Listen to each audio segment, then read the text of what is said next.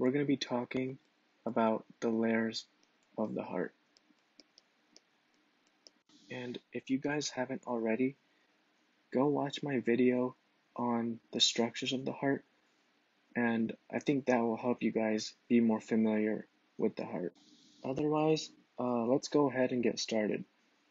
So before we move on and actually look at a picture and point out the layers of the heart, I just want to quickly list the layers of the heart that we'll be talking about. Alright, so the layers of the heart are the endocardium of the heart, and then comes your myocardium of the heart. Next, you're going to come across the epicardium, or also called the visceral layer of your pericardium.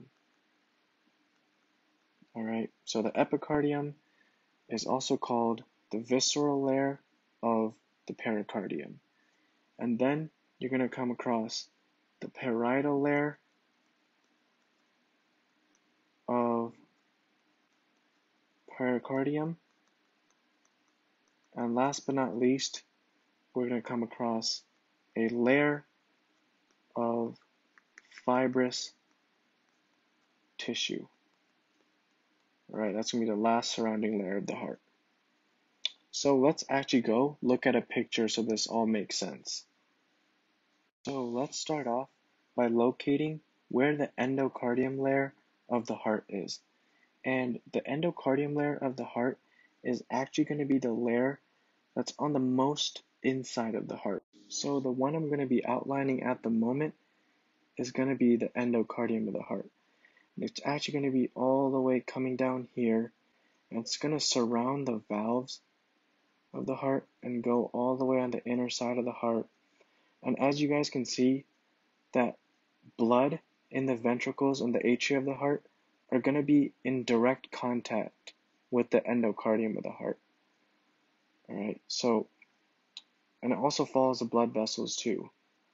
Alright, so it's always going to be on the innermost side, or the innermost layer of the heart, and it's going to be surrounding your valves. That's why endocarditis, which is inflammation of your endocardium layer of the heart, that's why it affects your valves, because the endocardium of the heart is also surrounding the valves of your heart, right? So I forgot to draw it here. Alright, so that's basically the endocardium of the heart. Now, let's move on to the myocardium of the heart.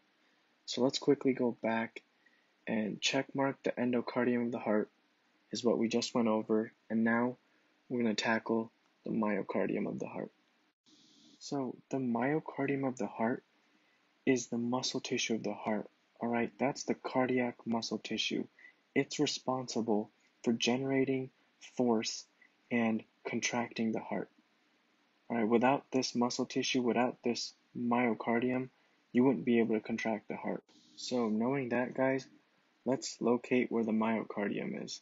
And the myocardium is actually all of this red tissue that I'm coloring in right here. And as you guys can see, it's actually a big layer. Alright, it's actually the biggest layer among all the layers of your heart. Right, because it has to generate a lot of force to contract your heart. So all of this is your myocardium. Alright, so we have two layers down. We have the endocardium down, and we just finished locating where the myocardium of the heart was. Now let's tackle the epicardium, also called the visceral layer of the pericardium.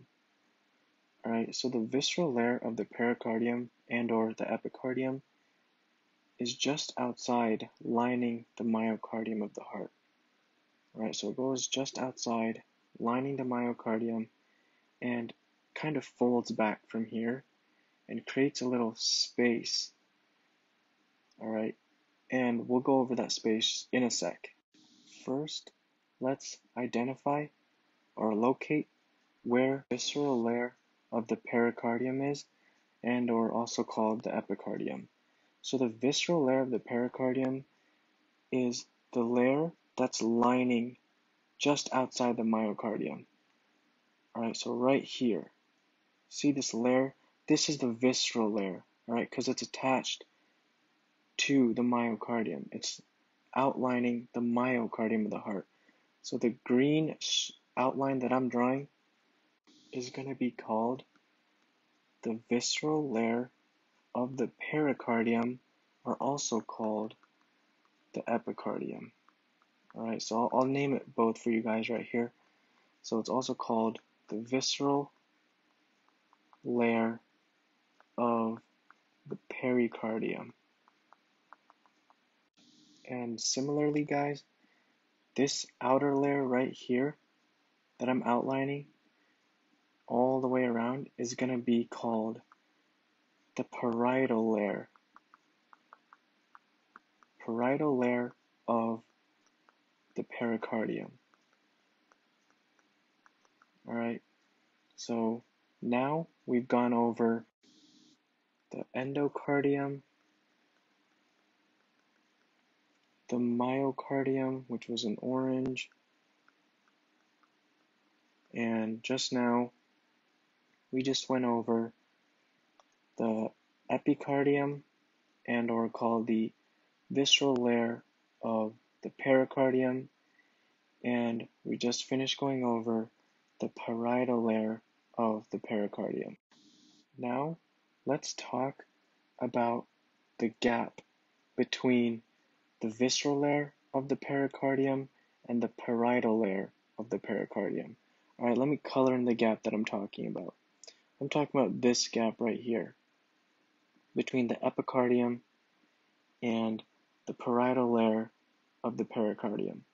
This whole gap is going to be called the pericardial sac, or the pericardial cavity. Alright, so let me write that down. So what's this gap going to be called?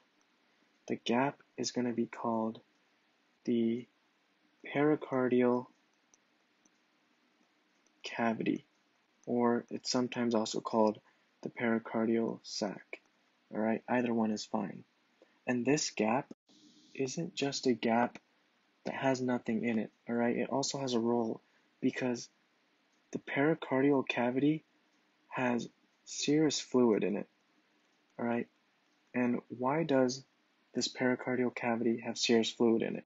Well, the reason is because the serous fluid, alright, the serous fluid, not serious, wow, I can't even spell, the serous fluid in the pericardial cavity actually has a very vital role, alright? And what's that vital role? Well, the serous fluid helps reduce friction between the parietal layer of pericardium and just to shorten things up, I'll just write and epicardium, but you guys should also know that the epicardium is also called the visceral layer of the pericardium. And because of the fact that the serous fluid reduces friction in between the parietal layer of the pericardium and the epicardium, this will help the heart to move in a much smoother fashion, alright? So the serous fluid will help the heart move in a much smoother fashion. So because the serous fluid reduces friction in between these two layers, alright, it's going to help the heart expand and contract in a much smoother fashion. Alright, so far we've talked about the endocardium, the myocardium, the epicardium, we've talked about the parietal layer of the pericardium, and we've talked about the serous fluid in the pericardial cavity. Now we have one more layer to talk about, and that's going to be the layer I'm drawing in right now with brown. Alright, this layer is going to be called the fibrous pericardium. All right, so the fibrous in brown, it's going to be called the fibrous pericardium. So as we can see, there's actually 3 layers that make up the pericardium. And what are those 3 layers? Well, we said we have the visceral pericardium, and that's also called the epicardium. All right, and we have a parietal layer of the pericardium, and we just talked about the fibrous layer of the pericardium. So these 3 layers make up the pericardium. All right, guys, so that was pretty much all the layers of the heart. And just before we start our review, one thing I forgot to mention, and it's actually a pretty important structure of the heart, is this structure right here in between the 2 ventricles of the heart. All right, this structure is called the intraventricular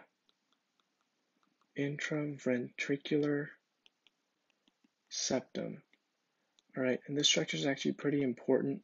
All right, it's not really a layer of the heart, but it's more like a structure of the heart. And this layer, as you can see, is between the right ventricle, which is right here, and it's between the left ventricle. All right, so the intraventricular septum separates the right ventricle from the left ventricle. And we'll talk about this more in the video where I talk about how blood flows through the heart. But the reason why this is very important is because you got to keep in mind that there's blood sitting in your right ventricle and in your left ventricle. All right, there's blood sitting here, and we don't want the blood to cross from the right ventricle into the left ventricle, or to cross from the left ventricle into the right ventricle.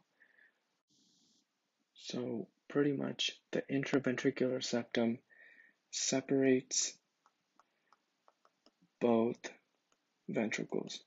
All right, it separates the right ventricle from the left ventricle and vice versa.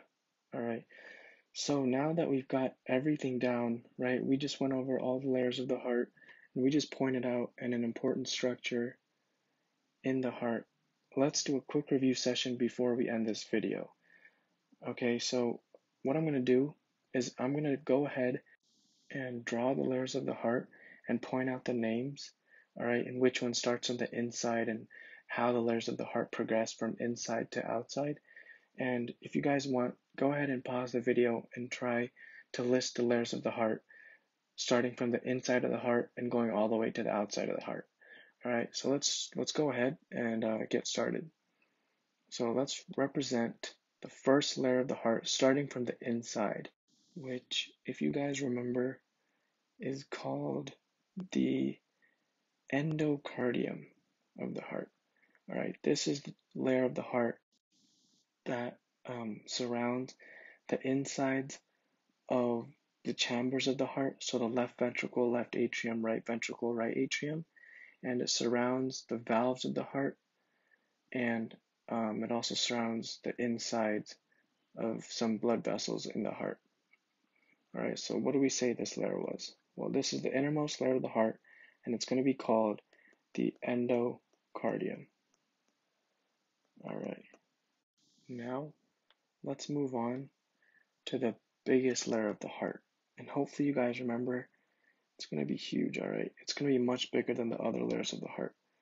And this layer is going to be called our myocardium of the heart, all right? If you guys remember, this is the muscle layer of the heart, the cardiac muscle.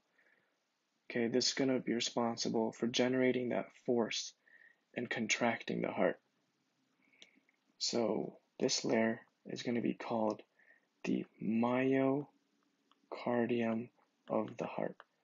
You can tell that the myocardium of the heart is a muscle of the heart because of the word myo. All right, the word myo means muscle.